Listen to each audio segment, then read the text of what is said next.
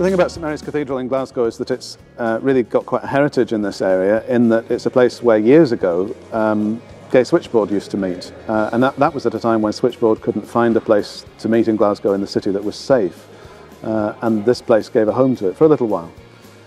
More recently, there's been a gay group here, there's been gay members of staff, I'm a gay man myself. The gay group meets monthly, but it's a group of people that kind of blend into the congregation on a Sunday morning. This isn't a gay church, it's a church for everybody.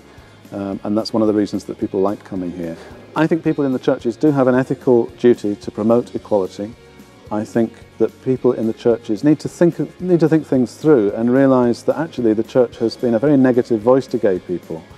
And instead of that negative voice, what needs to be heard is a message of respect, of love, of inclusion. And I know hundreds of people in the churches who believe in that message, who are getting it out, who are talking about it on Facebook, on Twitter, online, in gay groups, in churches. But it's not just about gay people now. It's straight members of my congregation as well that want this. The message to anyone that's gay and religious is that they are absolutely, utterly loved. And church is a place, religious communities are places where that message should be going out loud and clear. I'm a gay man. I feel utterly loved at church.